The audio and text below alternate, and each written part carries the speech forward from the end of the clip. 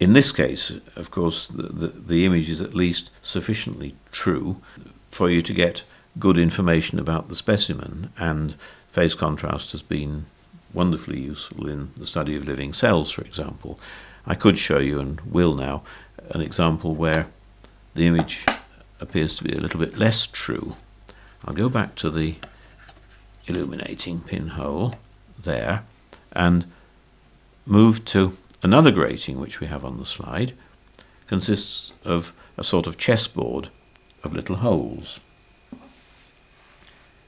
They repeat left and right, as did the lines on the other grating we saw, but of course they also repeat up and down. So we see here a two-dimensional diffraction pattern.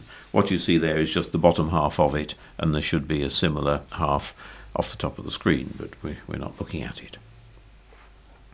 This gives me a chance to put in my little slit again into the objective. And if I do that, I can allow just that much of the diffraction pattern to pass through and to form the image. You've seen a diffraction pattern like that before, and are probably able to deduce what the image must be.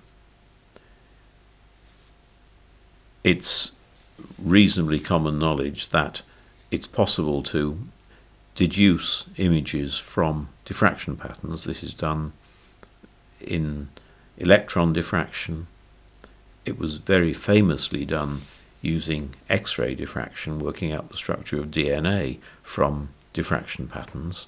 And here, to take a very simple example, we can deduce the image from that diffraction pattern there.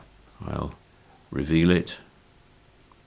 There we see that the image that comes from that diffraction pattern must be a series of vertical lines, even though the object is both horizontal and vertically arrayed spots. That image is vertical lines. I can twist this round to give an image of horizontal lines or diagonal lines of various kinds in between.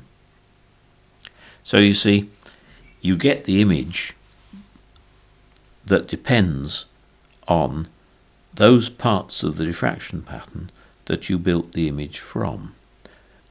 Normally, you don't indulge in tricks like this.